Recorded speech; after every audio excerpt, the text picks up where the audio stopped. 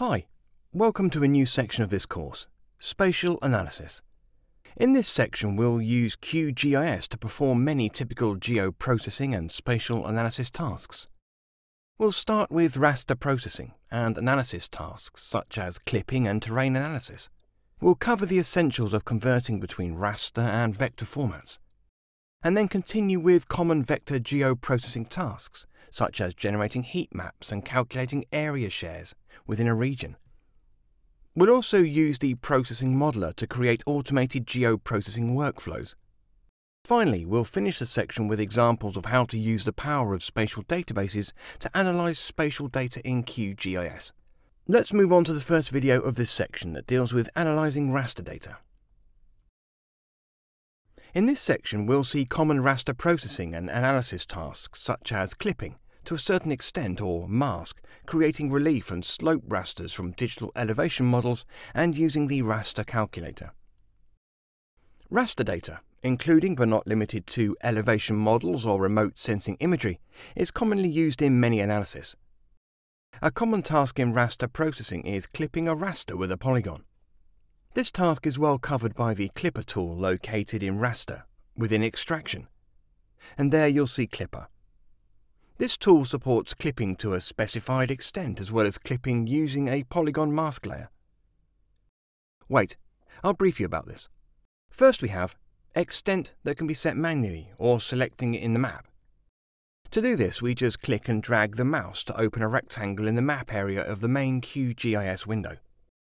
Next is a mask layer, which can be any polygon layer that is currently loaded in the project, or any other polygon layer, which can be specified using Select, right next to the mask layer drop-down list. If we only want to clip a raster to a certain extent, we can also use the Raster Save As functionality. For a quick exercise, we'll clip the hillshade raster using the Alaska shapefile, both from our sample data as a mask layer.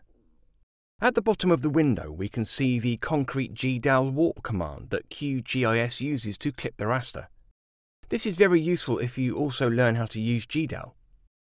In Section 2, Viewing Spatial Data, we discussed that GDAL is one of the libraries that QGIS uses to read and process raster data.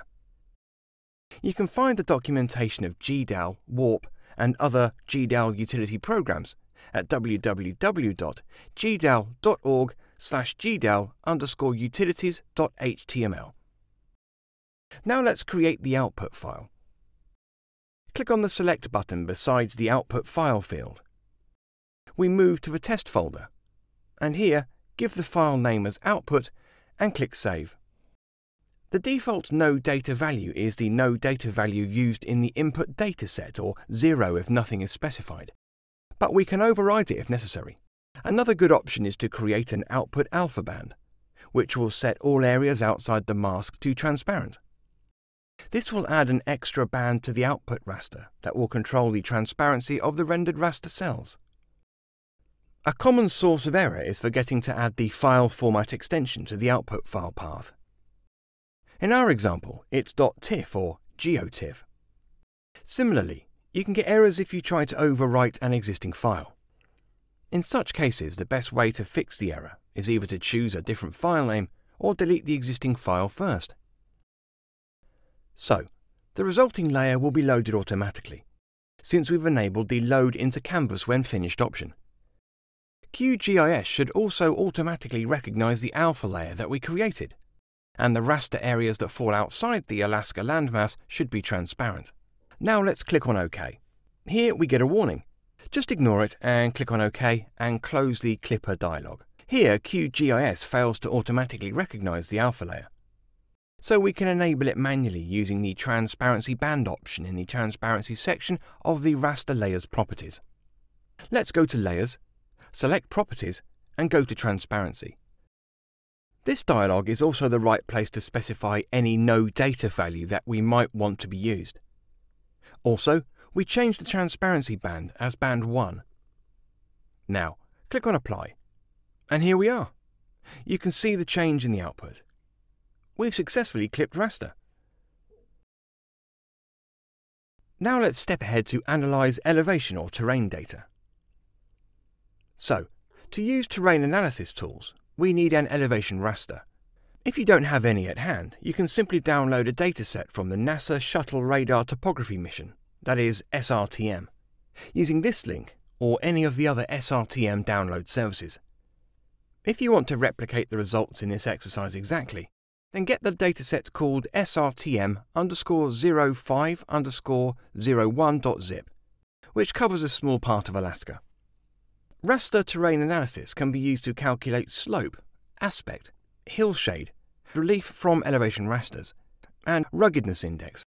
These tools are available through the Raster Terrain Analysis plugin, which comes with QGIS by default, but we have to enable it in the plugin manager in order to make it appear in the raster menu. So, in the search field, type Raster Terrain Analysis, and you need to enable it. Now, go to Raster, and then to Terrain Analysis. It will show you a list of tools.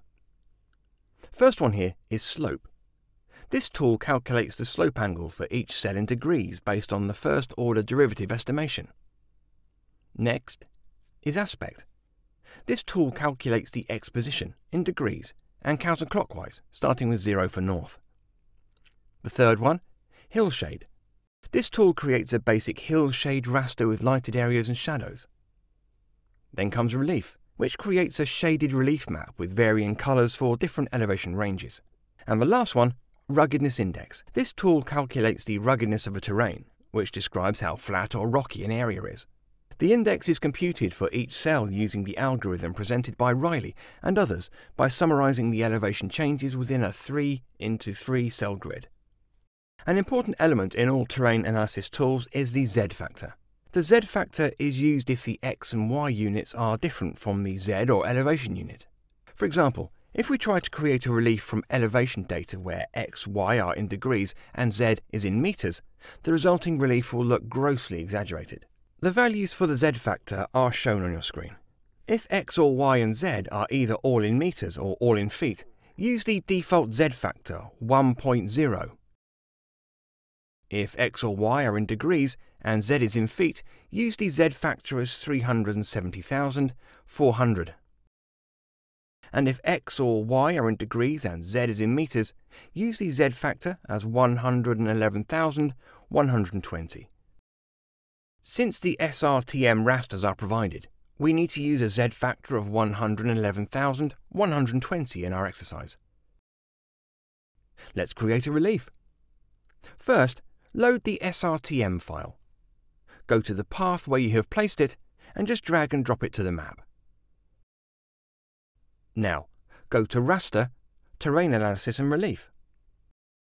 The tool can calculate relief colour ranges automatically. We just need to click on Create Automatically.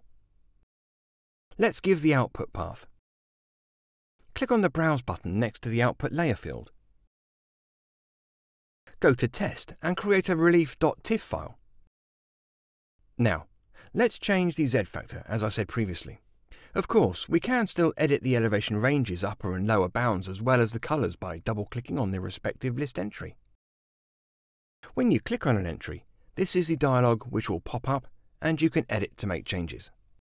While relief maps are 3-banded rasters, which are primarily used for visualization purposes, slope rasters are a common intermediate step in spatial analysis workflows. Let's click on OK and close this dialog.